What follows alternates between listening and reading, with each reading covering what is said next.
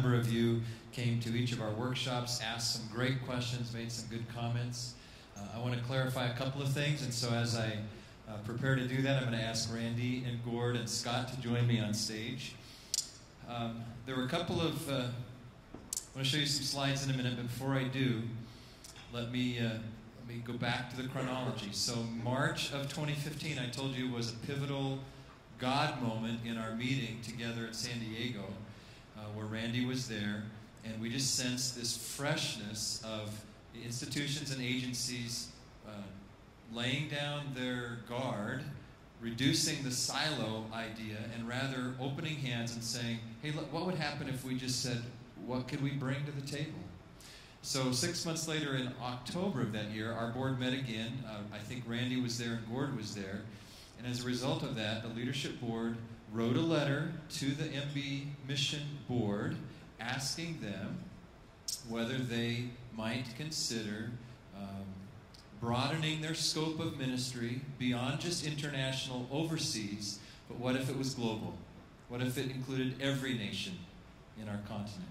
What if they could take best practices, all the things that we've learned as a great mission agency for so many years already, and actually made that available to U.S. and Canada in our church planting efforts. At the same time, we were learning to know what God was doing through C2C and Gord's leadership, and kind of asking them, well, might you be open to helping us?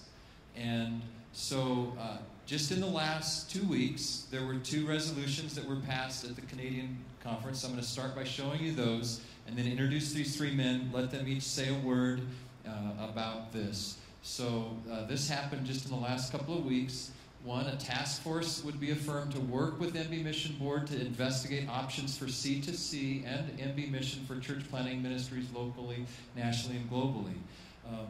One of the co-chairs, Michael Dick, co-chairs that task force. It's not fully formed yet, but he talked with me yesterday, and he said, we want the leadership board on the U.S. side to appoint 1 or 2 people onto this task force to help us talk through how we can move ahead in collaboration on this. So we'll be at the table with them.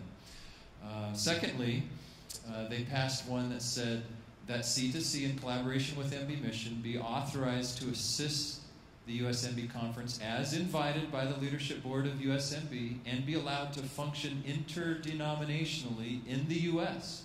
without any negative impact on Canadian church planting ministries and budget.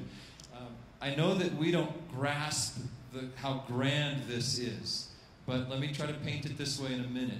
Imagine that how old is C2C? How many years? 6 years old? Okay, imagine that 6 years ago, we started Mission USA in our country on a national level, and in 6 years, it grew to where we were able to help facilitate the planting of 200 churches in our nation in at least 18 different denominations. This thing would just mushroom like that under the USMB leadership board, okay? Would we be open? I mean, like this, we would be so pumped about what God was doing. Would we be open to releasing them to do stuff outside of the U.S.? Now, that was the question that their conference had to grapple with, and they said yes. This is a God thing. It's not just a Canadian thing. God is obviously at work. There are denominations calling Gord regularly saying, could you come talk with us? We need help with church planting. Could you help us? And so because we asked, would you consider working with us, both MB Mission and C2C and the Canadian Leadership Board structure has said to them in the last 2 weeks, yes, we're open to opening the gate to allow collaboration to work. So now these brothers are here. Just give us Randy's start and just each introduce yourself and tell us, like, how do you think this could work? Just a minute or two. What are you offering to us? Yeah. This is interesting because I think history is repeating itself here. The Canadian Conference was birthed with missionaries going from the U.S. north to Canada, and a church was started in Winkler. And that was part of the discussion. The Canadians said, how can we not respond when our U.S. brothers and sisters are asking for support and resource it. We want to bless because we've been blessed. And that really is how the gospel works, isn't it? Our relationship with C2C has been collaborative over the last number of years. We're talking now about moving from collaboration to merger, and we're asking how do we bring best practices globally as well as here in North America to bear on church planting and evangelism here locally, nationally, and globally. Because mission really is from everywhere to everywhere. It's changed. It's no longer from the west to the rest. And so that's the story that this is playing into. Yeah. And these two guys represent the leaders of a huge network, which we pray doesn't just bless our U.S. family, but also blesses our families globally. So, Gord, you've been the lead of C2C. Why don't you grab the mic? Introduce Scott. Tell us how he works now. I know we'll hear from him tonight in terms of the Pueblo Church, but just how is he connected with you, and what are you offering to us? Yeah. So our passion is to multiply churches across North America, and with the blessing of our Canadian family, are now moving into the U.S. But it's really important to us. C2C Network is kind of 100% Mennonite Brethren. Everyone on our staff, we have 13 full-time staff. They're all Mennonite Brethren, attended Mennonite church, elder in their church.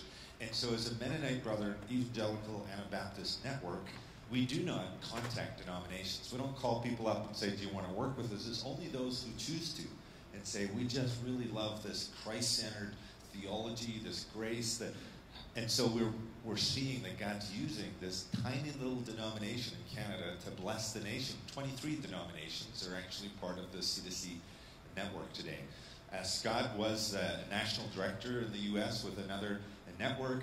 I called up Scott and asked him if he would consider joining the C2C team. I moved him up to Toronto as kind of my right-hand man, if I could use that language. And Scott is now moving to Nashville. And because it's so important to us that we're owned by Mennonite Brethren, I asked MB Mission, could you be the arm that at least owns C2C in the USA? And so Scott is now on the payroll of MB Mission starting August 1 as a full-time church planting director in the USA to serve primarily MB denomination, but also other denominations in the U.S. And so is the MB Mission home team that live in the U.S.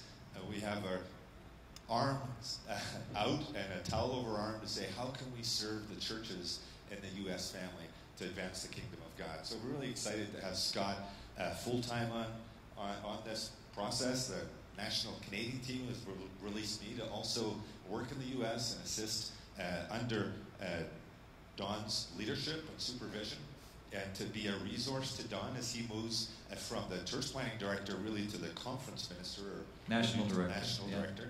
And so our heart is to bring to the table any best practices, resources, fundraising, opportunities to multiply churches, to advance the gospel, to see people reach for Christ. Yeah. Scott, say a word to us about how you see yourself working with us in the U.S. Yeah, really, when you start a church, you've got to get a core group gathered around, people that are willing to get messy, people that are willing to go without structure.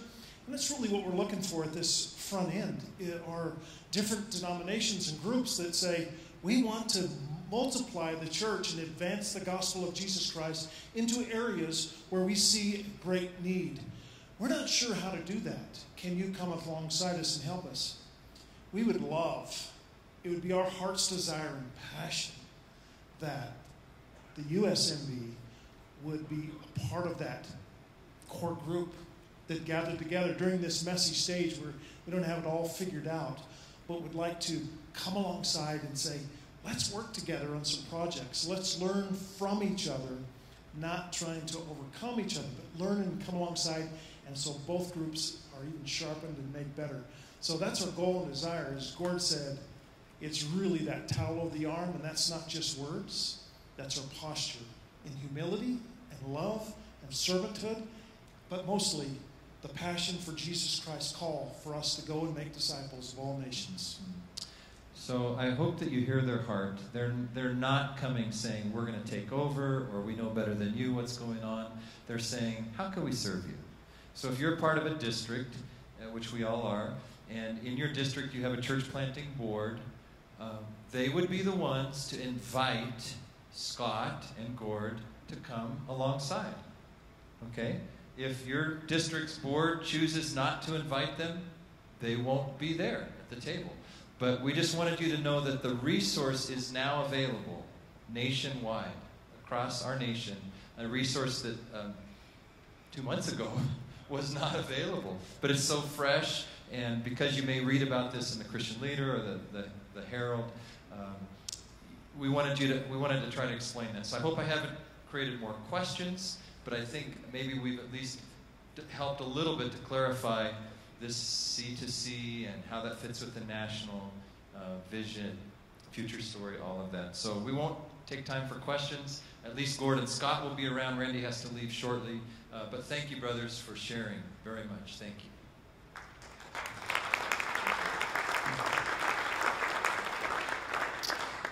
Okay, let's watch a little video about the future story.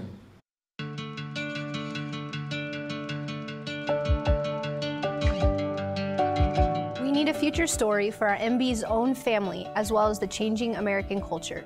It was time that our Conference of Churches rethink our effectiveness and cast a new vision. USMB is embracing a new vision. We're calling it the New Future Story, to help empower each of our local MB churches to reach its full God-given ministry potential within the framework of their evangelical and Anabaptist distinctives. This will be a shift away from traditional denominational structure to much more of a networking structure that will include building a strong national entity to resource and support our local churches and our districts, focusing on an organic networking of leaders and churches instead of a centralized structure, zeroing in on just 3 core commitments that will allow us to have maximum impact. Local churches will be encouraged to engage in collaborative efforts around one or more of our new core commitments. Our core commitments will focus on church multiplication, church planting, and evangelism at the local, national, and global level. So the churches were strengthened in faith and grew daily in the numbers. Intentional disciple making. He is the one we proclaim, admonishing and teaching everyone with all wisdom, so that we may present everyone fully mature in Christ. And leadership development. And the things you have heard me say in the presence of many witnesses, entrust to reliable people who will also be qualified to teach others. USMB will align its resources and structures to equip and serve and resource and network our local churches for ministry. And the question we will often ask is, what is your dream and how can we help? Churches thrive when partnering together in proactive and vibrant relationships with other churches, agencies, and ministry partners. In other words, networking. This synergy will produce greater kingdom impact than possible by churches acting alone. When churches share resources and develop closer relationships, it develops a strong loyalty to a common vision. The network of churches will be inspired to share their stories, strengthening one another through connection and celebration. Working, Networking, Supporting, Dreaming, encouraging, resourcing, helping, growing. Our USMB identity will remain strong, embracing both our evangelical and Anabaptist distinctives. We can expect things to begin happening soon. It will take a little bit of time to shift from the old to the new. As churches and MB organizations engage with this new vision God has given us, Good things will begin to happen quickly. The new mantra of USMB is that we are here to serve churches, primarily in the areas of church multiplication, church planting, evangelism, intentional disciple making, and leadership development. Often asking the question, what is your dream and how can we help?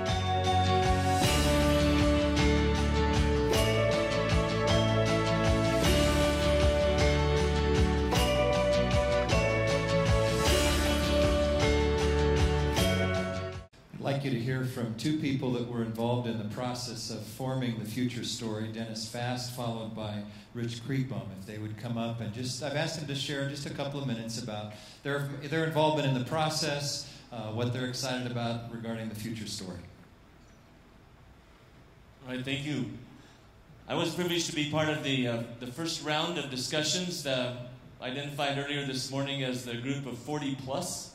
So I got to meet with that group in Kansas City and Phoenix area, and it was a joy to get together with veteran leaders and new leaders, and to just see see what happens when you begin to dream together and think beyond, without limits, without a budget in place, and just begin to think together, and that was really a joy. And then my second round was the third round, which after there was a writing team that put together the Future Story. I got to be part of a smaller strategy team that then met several times with our consultant to try to bring a little more focus and shape to the direction of this Future Story.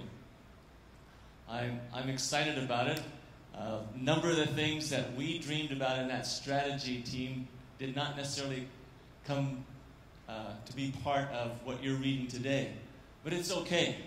I'm excited about a number of things. One would be the focus on the local church. We've always believed in the local church. We know that Jesus said, I will build my denomination. My church. The local church. He's going to build his church. And to focus on that in a fresh way is exciting. I'm excited about the as I stated in the seminar, the open hand that we're bringing to this, to say, let's see what God is going to do on a number of levels. It's going to be exciting. We're going to trust the wind of the Spirit to blow among us. And so that is exciting for me. My generation likes things a little bit neater and tidy. We like propositions. I like propositions, at least. And so part of the excitement for me is to step into this new framework of what we're calling networking and see how God begins to do new things. And I'm looking forward to being part of that. Some of that, given my season of ministry, is probably going to have to be a little bit on the sidelines and watching that. But I'm committed to stepping in at every opportunity that I have to be part of that and to be part of a network in my community as well. So those are the things that excite me. And I'm thankful that I had an opportunity to have a small part in it. Thank you for those of you who trusted me and us to speak into it. I missed the very first summit because of special conditions that were happening at Fresno Pacific, under which I became suddenly the president. Very suddenly. But I was able to be involved in subsequent summits, and I had the privilege of serving on the strategic planning body, whose work then went to a writing committee that fashioned things that came back full circle to, again, a large set of people who reviewed what was developed in light of their open-ended, and I want to emphasize that, this was not a predetermined process, and that's what Dennis and I and all of us involved in it really loved about it. We simply set out to say, in a post-Christian, post-modern, post-denominational world, how do we be and do the Church of Jesus Christ? How do we be that church in a healthy and authentic way? And how do we do what that church is supposed to do in this new environment? There was no arguing that we were in a new environment, right? That was a given. We just have to figure out what we're going to do. The process, and I would describe it this way, I love the process because the process modeled the desired outcome. What you are looking at here is a process we just went through to get to this point. And I can tell you, it's a faith walk, so don't expect to know the long-term outcome right now. God is good enough not to tell us that. It'd scare the hooey out of us if we knew what that really looked like. He says, no, just take the next step. And if you'll do that, I'll show you what to do next. And that's what this process did, and that's how we got to where we are. So that's why we didn't ask you to vote on this. We really believe that we are simply asking you to join a faith walk that some have already begun, and now we invite you into that faith walk, and it's going to feel as uncertain as we were when we were going through this process. But it feels good, brothers and sisters. Let's walk.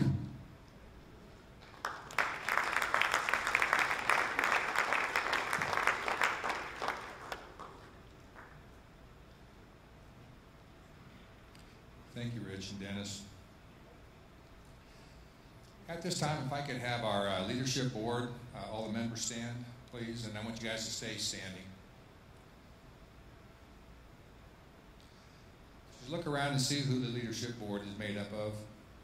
And on behalf of that, I just want you guys to know, everyone here to know that as board members, we are humbled and we're grateful to serve our members, our pastors, our district ministers, and our agencies. And we look so forward to what our future comes. Stay standing. I want you, in 2013 is when we started talking about what should we do different.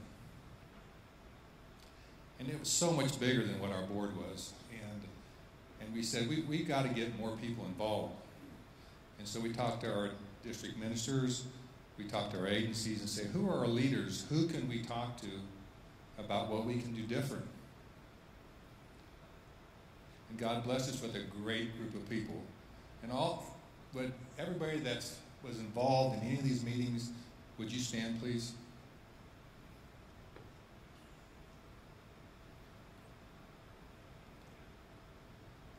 I think as things progressed, we all started to see God is really in this.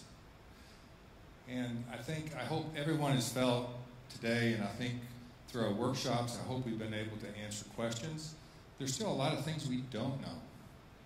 But we do trust God that He's going to carry us through on this.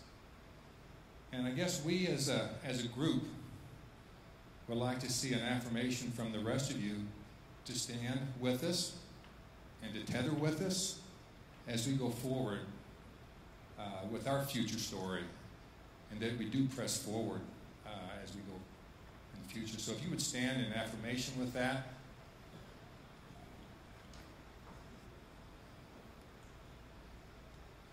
God is so good. I was talking, just stay standing, and I'll have Aaron come up and talk. And I was just talking with Terry Hunt. I don't know, it was 3 or 4 years ago. We were at Fresno at a meeting there, and our planes got canceled. And Terry and I were unfortunate our planes got canceled. And so we sat there, we had like 3-4 hours. And we were just talking about how frustrating it was with all the silos that we had. And we said, it's so big, and I can remember shaking my head and say, well, we can pray about this. And if we could take down those silos, it would just be great. What could we do? And it's happening. And we said, man, it's hard to believe. And I don't know why it's so hard to believe, but it is happening. And so we just ask for as a board member, we covet your prayers. And we have a long ways to go yet. And I hope with you standing that you're committed to this and that we don't just stop today, but that we're committed to what our future story will be. Aaron, if you can give thanks for this.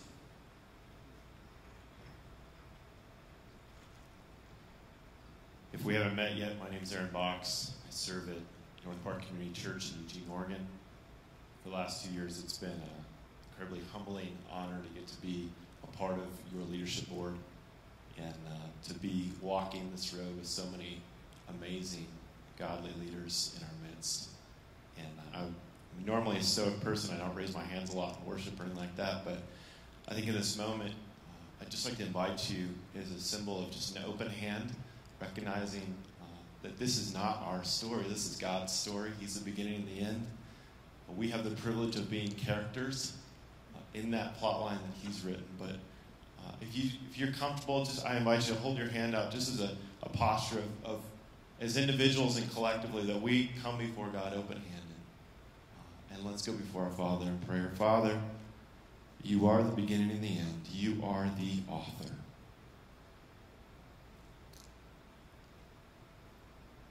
It's amazing to see the way you work through your people. It's amazing to understand the stream, the story, the heritage that we stand in together.